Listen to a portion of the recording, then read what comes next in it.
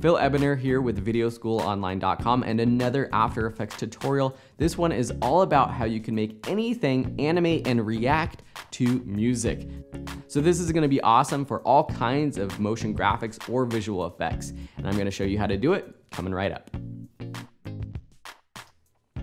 So first, what is a Cinemagraph? I'm here in After Effects showing you one of the Cinemagraphs that we're actually going to work on. And the actual way you do it is pretty simple. Basically, a Cinemagraph is a GIF or a GIF or a video that looks like it's a still image with one part of it or a portion or multiple portions of it being animated, and it's looped so that you can basically play it on and on and on, and it would continuously play. So here's one classic example of a steaming cup of coffee. Here's another one that is simply a river. You'll notice though that the river is flowing in the background, but in the foreground it's completely still. And this is one of the more creative ones where it's a glass of beer that's actually being poured, some sort of red ale, and it's continuously being poured, but it's never filling. Now, the things to keep in mind when you're actually going out and filming a shot to create as a Cinemagraph is to keep it steady. It's got to be still, and also really pay attention to what the motion is. It should be some sort of repetitive motion. Now, this because typically the beer would actually fill up the cup. It's a more creative approach. Otherwise, like this coffee shot, steam coming out of a coffee cup is repetitive, and this could last for a very long time. So think about things that are spinning, rotating, moving, or flowing that can continually flow and it won't look awkward. So how do you do this? Let's walk through how I did the coffee one, and I'll kind of show you how I did the other ones in after we're done. So I'm going to take this coffee video clip. I found all of these video clips from pexels.video.com. Pexels.com is a free place for copyright-free videos and images that you can use. So I want to find a part of this video where the steam is kind of in the middle. You can see if I scrub through this that there's parts where the steam is going all over the place. I don't want it to go all over the place. I kind of want it just to be right in the middle. Something right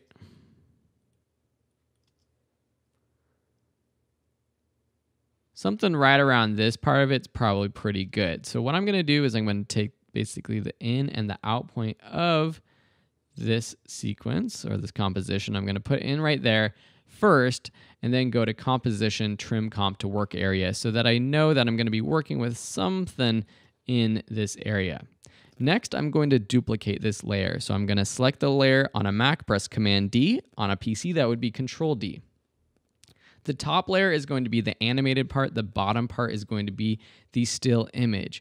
So I'm going to go to a spot where I think it's going to look good as a still image where there's not too much steam coming out over the sides of the coffee cup. So actually something like this looks just fine. So on the bottom layer, select that layer, right click, go to time, and then freeze frame. And that's going to create a freeze frame at this point in time for the bottom layer. So if I turn off this top layer over here and scrub through, it's stuck at that time.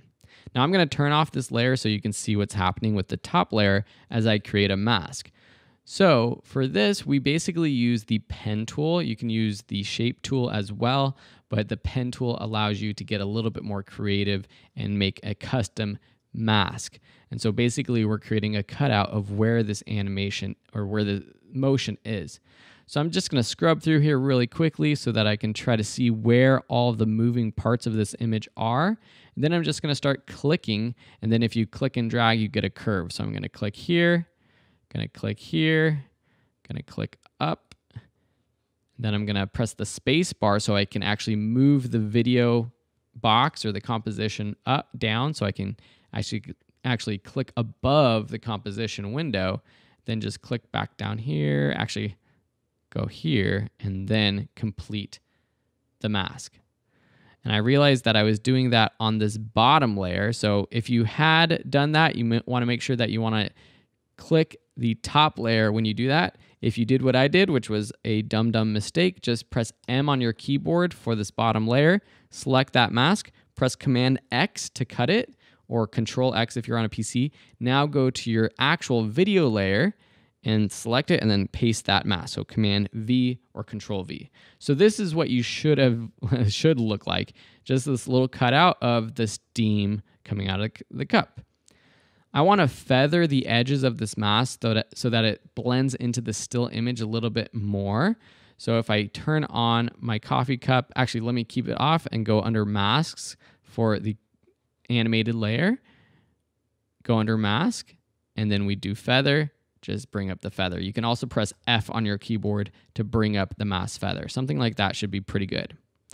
Cool, so now let me turn on the bottom layer. And if I play through this, it looks fine. Because everything else in this image was actually still, there's not really much other moving parts. It looks kind of just like the original video did. Now, if there were other moving parts that were now still, it would look a little different. Now, the thing we have to do now is blend it together so there's not that jump at the end. See, notice how at the end of this video, if we go from this frame to this frame, see how there's a jump? We want that to be seamless. So there's a couple ways to do it, but one of the easiest ways is this way. Take your timeline indicator or just scrub through your timeline. We're gonna go around maybe a second and a half or so into this composition. Then I'm going to split this layer, the video layer. So with this selected, I'm going to press Command-Shift-D. That's Control-Shift-D for PC users. And then I'm going to put this first part on top. All right, following along. Then I'm going to move this layer to the very end and line it up. So what did I just do? You might be a little confused. I'm also going to move the work area start or the endpoint of this composition right there and go to Composition, Trim to Comp Work Area again. So what did I just do? This part right here on this layer now matches up with this part on this layer, right? So if I play from here to there, it loops around and it plays and it's seamless, right? But now there's this jump right here, right there, see? Jump. So we can add a fade to kind of blend that together. So with this top layer now, which used to be the beginning of this clip, press T on your keyboard to bring up opacity, set a keyframe for 100%, and move that keyframe to the very far right of this timeline. Then at the very beginning of where this clip starts, drop the opacity to 0. So now it's going to sort of blend on and it's going to create somewhat of a seamless loop. Now, depending on how it looks, you might want to speed up the transition or you might need to slow down the transition. And also, depending on how it looks, you might need to move the transition forwards or backwards. Now, there's a couple ways to do that. One trick is with the slip tool. So this looks pretty good. It's not perfect, but it's pretty good. You do still see that sort of fade. If I select both of these layers because I want to slip both of them, and then press Y on my keyboard, and then I hover over one of these clips and I drag to the left, what's basically happening is we are shifting the video to an earlier time. I know it's a little confusing, but if we watch through this again, it's a little bit better. Now we can keep going. Select both of these with Y and Shift. Now I gotta play around with this opacity keyframe because that moves as I slide it. And that looks pretty good. So the Y slip tool is a great way to adjust left to right the video to find a spot that looks good when you are actually fading it. So this is pretty much the process. We're playing this in After Effects now and looping it. To export this and save it so that you can post it online so it plays like this, we have to export a GIF or a GIF. And we can do that with the Adobe Media Encoder. So with this composition selected or open, go to Composition, Add to Media Encoder. Once Adobe Media Encoder opens up, it should have your composition here, and it probably has another preset that is added right here for the export settings. You probably don't see this right now. So go to the preset browser. If you don't see that, click Window, preset browser, go into the search field and type in GIF for GIF. Now drag that right on top of the preset that's already on there. And then I want you to change a couple settings. So go and click into the text right here for preset, and that's going to open up the settings. We want to change the settings because right now it's the size of the video itself, which for this video is 1920 by 1080 HD. And if you export a GIF that size, it's going to be a huge file size. And so what I'm going to do is under the basic video settings now that pop up, I'm going to go down to the width and height, uncheck this box so I can edit it, and drop the width to 500. And then when I press tab, it's going to change the height accordingly. Now I do that because this image now is going to be saved at about 5 megabytes. If it was 1920 by 1080, it would be about 75 megabytes. And so that's a large difference. If you want that full quality size, that's totally cool too. A lot of people might want to just put these up on their computers or play it as a loop on their backdrop or something, or maybe for a website. But for just posting online, you want to use something that's between 500 and 1000 pixels. Then just choose where you want to save it and click the play button to export. And then you'll end up with a file like this on your computer that's a repeating GIF. It's a repeating video. Here's the one with the beer that's being filled up. Here's the one with the river that is flowing through, and it's just a continuous motion. Great for posting online. So the process is very similar for these other ones. I'll just show you really quickly, not how to do it, but I'll just show you that what the mask looks like. So here, if I press M, go to the mask, turn off these other ones, you can kind of see what the mask is. It's just this top one right here.